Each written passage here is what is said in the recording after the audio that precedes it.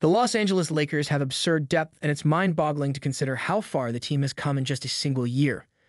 One could legitimately contend that the Lakers boast the league's deepest roster. Consider the point guard position. You got Shafino, Jalen Hood, Gabe Vincent, and Dillo. Max Christie and Austin Reeves are your two guards. However, the forward and center positions are actually when things get scary. The Lakers have Maxwell Lewis, Braun, the Torian Prince, Cam Reddish, and Rujachi Morin at the 4 spot. Jared Vanderbilt is also a member of the team. 3 players are at the 5, Jackson Hayes, Christian Wood, and Ad. This season, Anthony Davis will have excellent front court support, which will be crucial for preventing him from overtaxing his body during the regular season and giving him more time to recover for the postseason. Of course, Christian Wood was the Lakers' most recent acquisition.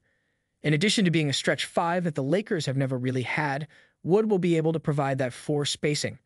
If Anthony Davis played the 5 and Christian Wood played the 4, it would be interesting to see. Wood is a great shooter, so I would really like to see some of that. The Lakers will have plenty of choices this year for 4 spacing, but at the forward and center positions they were really lacking some of it. However, they were able to obtain some more shooting with Christian Wood. He would add some further spacing. Additionally, the Lakers have had a tremendous offseason overall. You let go of Austin Reeves on a fantastic, team-friendly contract. You extend the same courtesy to D'Angelo Russell and Rujachi Morin.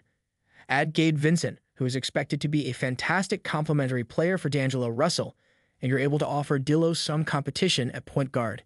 In addition to being able to open the floor for you, Vincent is a strong defender. Dillo had trouble with defense, particularly during the playoffs, so the Lakers would benefit greatly from Vincent's ability to stop their guards. A guy who can guard the wing and shoot, Torrey and Prince are a really underappreciated addition.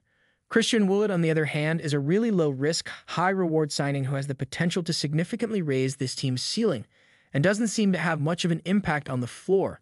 You're talking about signing a minimum contract after all. If given the option, I believe practically every team in the league would have taken a risk on Christian Wood on a minimal contract. Christian Wood simply happened to be in Los Angeles, and the Lakers were able to reap the benefits of his desire to be there. The Lakers, after all, have made some excellent free agency acquisitions. Additionally, a recent trend of 1-year contracts with a player option for the second year, during which the contract is a minimum, gives the player greater security. Should a player be torn between 2 teams, it may be slightly more alluring if a team is.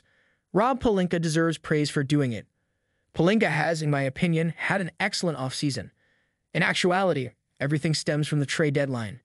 He maintained his composure, made the appropriate play, and was able to capitalize on some of his momentum from the trade deadline. He used all of his resources to the fullest, made some wise decisions, was able to re-sign his players, and was then able to enter free agency with some extra roster flexibility. The Lakers had their non-taxpayer mid-level exception and their biannual exception when they entered free agency after all. Additionally, they signed Christian Wood, Gabe Vincent, Torian Prince, Cam Reddish, and Jackson Hayes. I thought that was a foolish form of free agency. In my opinion, the Lakers performed admirably. That concludes the video. Have an amazing day. Don't forget to subscribe and like.